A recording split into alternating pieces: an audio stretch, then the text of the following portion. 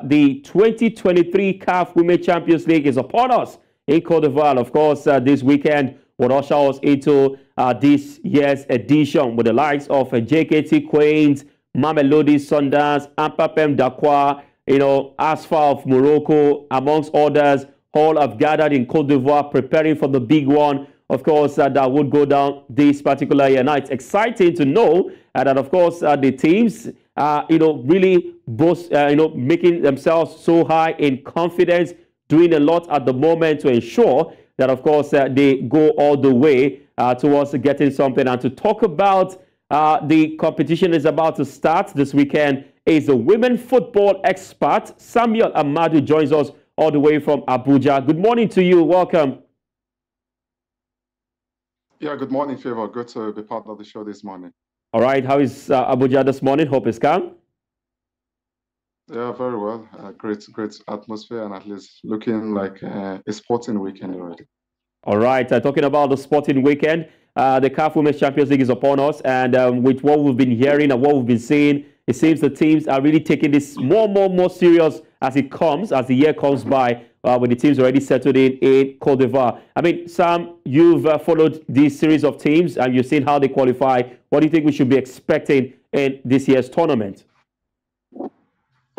Oh, well, what we've seen so far, especially from the qualifying series, I think it's been an incredible one, starting from the Waffle A, where we have AS Mande qualifying, and coming to the Waffle Zone B, where Apem Dakwa of Ghana did qualify. AS Mande of Mali did snatch that ticket from the Waffle Zone A, and it was quite a very tightly contested one. And the same could be said also of the Waffle Zone B. Narrow triumph over Nigeria side by Delta Queens by Ampedankwa of Ghana, and almost same time was also the qualification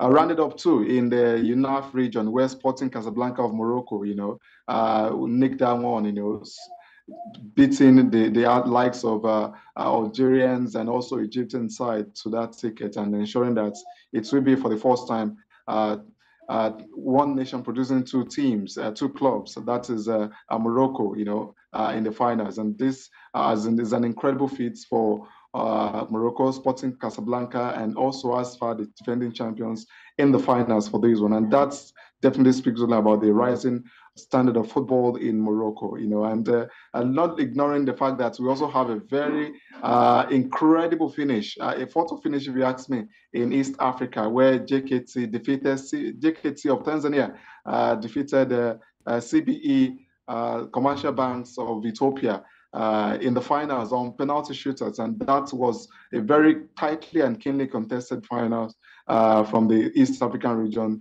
and to ensure that Tanzania remains the giants of the East African region.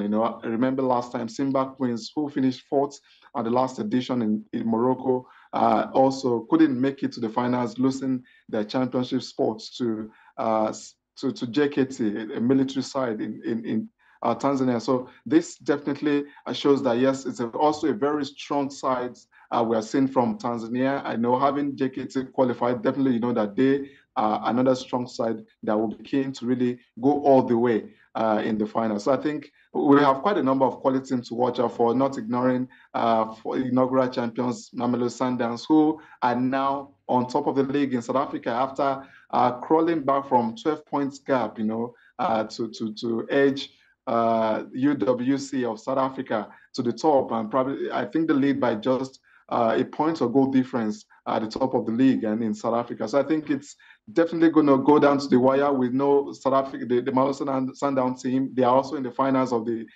men's African Football League inaugural championship, and I think definitely they will be keen to ensure that they do a double on the continent this time around. So I think they look a very quality side. They obviously will have learned from their misfortunes in the 2022 championship, and definitely will be keen to upstage as far, especially knowing that they are all playing on intra-grants this time around, and definitely a home advantage will not be a chance for either side. So I think it's definitely will be a curious opportunity for these two teams, ASFA of Morocco defending champions, and Mamelodi Sundowns to also go all the way to challenge for their second title in three final appearance. So I think it's incredible, and it's definitely going to be one everybody has to watch out for. A lot of good teams. All right. Not ignoring the Central Africa, where you have a hurricane from Equatorial Guinea.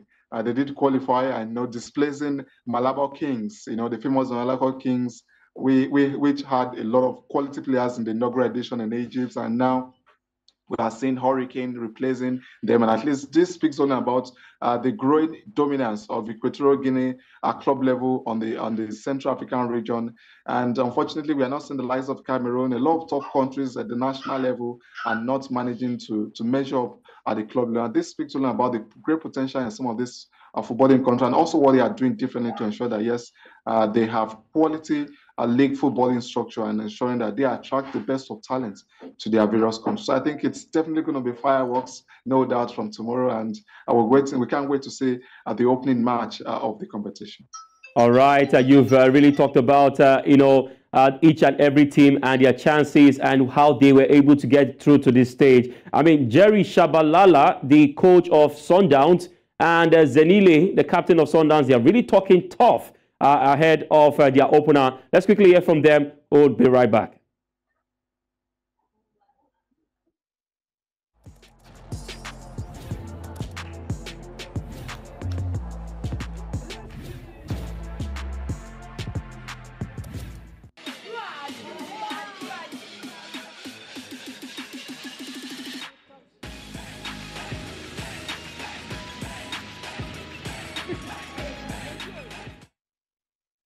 All right, apologies, I couldn't get you that particular one, but maybe, of course, before the end of the show, we'll hear from them. But we still have Sam Ahmadu still with us, talking about the CAF Women's Champions League tournament. Now, Sam, I'd like to ask you, we've seen different editions. We've seen Mamelodi Sundowns win, we've seen Asfar win, and now we're going to have a new particular tournament. How much of impact or improvement has the CAF Champions League, Women's Champions League, brought to women's football in Africa?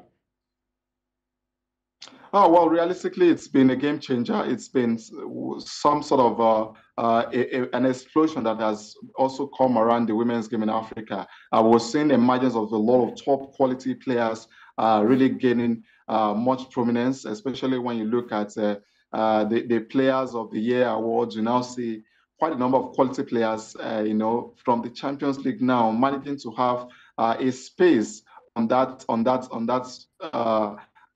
rankings, at least having to challenge for the player of the year, and this definitely, it's some sort of explosive platform for a lot of top talented players on the domestic scene to be seen and also to be appreciated, especially knowing how best they've shown and not even being seen on their local scene, and definitely can compete strongly against the best of the best players around the world from Africa. So I think it's a major breakthrough for women's football, and one we cannot even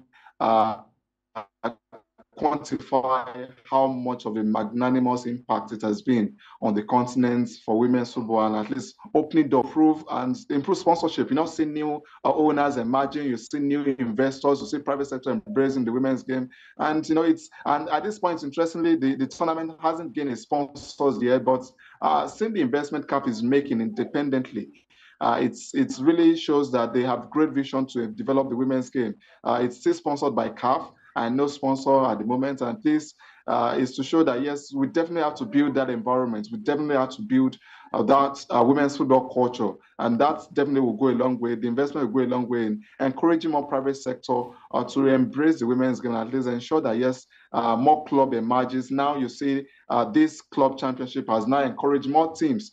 You see, like we see in Europe, Lyon, definitely they know they can't challenge very well in Europe, but on the women's side, they've dominated. And I think this is what many clubs, and with women, it's something that is quite easy to achieve when you could make the right investments and also can really make great commitment to ensuring that, yes, your club go as far as possible in terms of the structure, in terms of quality stadium, and also in terms of quality motivation for your players. So we were seeing a lot of teams emerging, even from Nigeria, Remo Stars Ladies.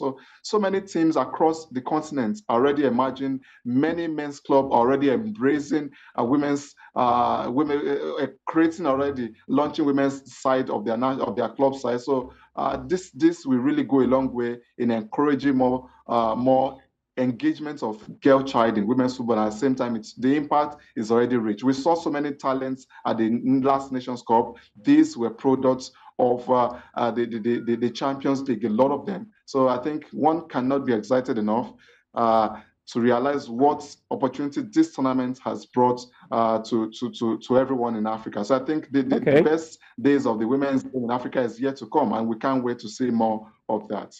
All right, well said, Sam Ahmadu. But quick one before I let you go. On paper, it's obvious it's between Asfar and Mamelodi Sundowns. Do you think we'll see an upset in this tournament? Yeah, definitely. I believe there can be. I believe that is a possibility. And surely we have a lot of teams in the competition. Sporting Casablanca, definitely, probably, they may not be as good as Asfar of Morocco. But when you look at them, they sprang surprise, especially at the North African qualifiers. And you can't ignore the likes of Hurricane from Malabo, that's from Equatorial Guinea, and also Ampem Dakwa of Ghana. This is a solid side. They learned from the downfall they had last year, not qualifying at the expense of Nigeria's Bayelsa Queens. And they also will want to go all the way, to go as far as surpassing Hasaka Ladies of Ghana, who went all the way to the finals in the last tournament. So I think every region is keen to host and win. And I think it is the time of the West African region. I think Club Atletico, who are the host team, will also be anxious to host and win this tournament, because definitely playing on their home ground would definitely be a factor. Now, we saw what they did at the WAFL tournament, finishing third. Surely they want to really go all the way and ensure that, yes, they pull off surprise in the finals, especially fighting up against Sundowns and Asfar of Morocco. All right, a big one. We'll wait to see what happens when the tournament goes down on Sunday. Very much thanks to you, Samuel Ahmadu, for your time. I mean, it's been a very interesting conversation with you. Thank you very much. Yeah, thanks for having me. Always a pleasure.